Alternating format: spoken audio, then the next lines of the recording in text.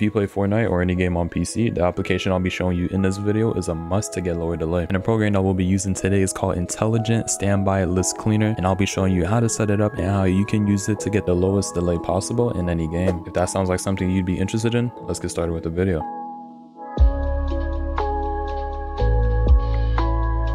Now to start this off, open up a new tab in Google, and what you need to search up is ISLC, enter, and the link you'll want to click on is the first link in the search. Then from here you want to click on official download here, and when it's done downloading, click on the arrow, then click on show in folder. After clicking on show in folder, what you want to do is close this folder out, open up a new tab and search up 7-zip.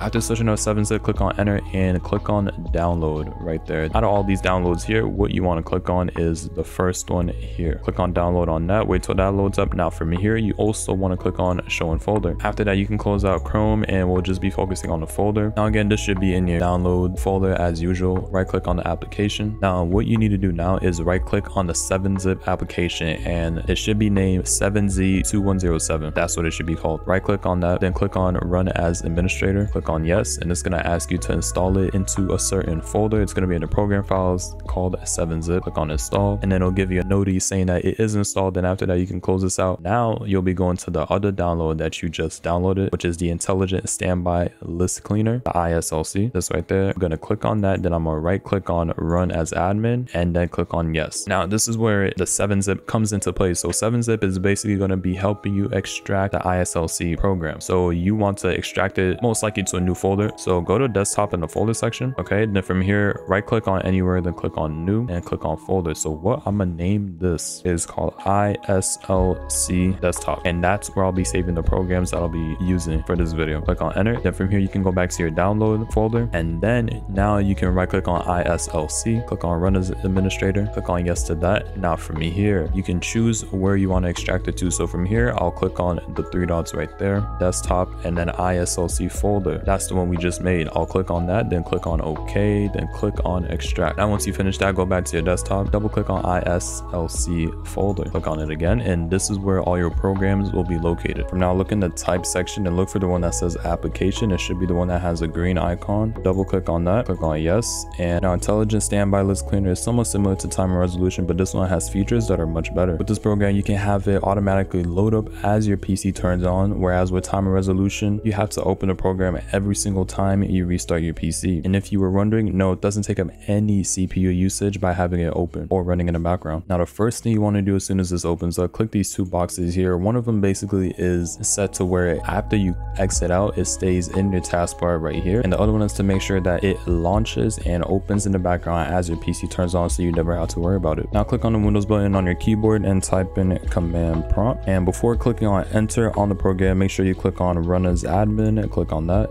then click on yes. Then what you want to do is paste this command here, and it will be in the description of the video. Just paste it, and from here click on enter, but I won't be doing that because I already done this, so I don't want to mess anything up, so I'm just going to exit this out. But after you done this, make sure to exit out, then after closing that out, restart your PC and come back to the video to finish it up. Now for wanted timer resolution, put it to 0.50 and make sure enable custom timer resolution is on as well, so check that, and make sure the polling rate is at 1000. And after you check that everything is in place, these you don't want to change these numbers at all, just leave them the way they are. But after that, click on start, and now you should see that the current timer resolution is at 0.5. Then from here you can close it out, and after you finish that, you can just minimize this, and it won't stay in here, but it will actually be in your taskbar, showing that it is still working even though you don't see it on your screen. And the next setting that you want to change, it has to do with the Epic Games launcher. So click the Windows button and search up Epic Games, open that up, and from here you want to go into the settings of this launcher. So basically click on your name on the top right,